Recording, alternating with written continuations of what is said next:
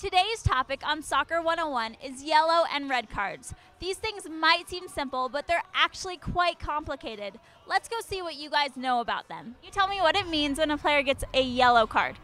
When they have like an infringement and just get in trouble, and then it's kind of like a warning. If they get two, then they're out, get a red. Can you tell me what happens when a player gets a red card? Yes, they get ejected from the current game, suspended from the next, and fined $500. How many yellow cards can you get in a game before you are ejected? 2.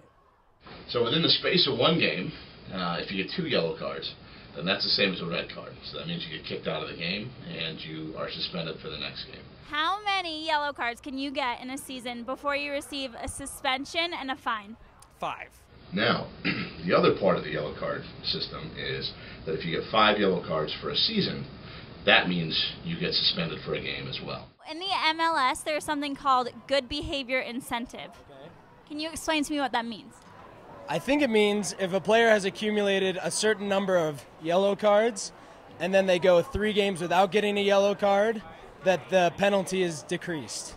The good behavior incentive is if you can go, once you have 4 yellow cards, that if you can go 3 games after that without getting a yellow card, then then you achieve the good behavior incentive and you go back to 3 yellow cards. And then you start running your total again from there. Can you tell me how many red cards has Real been issued this season? Ooh.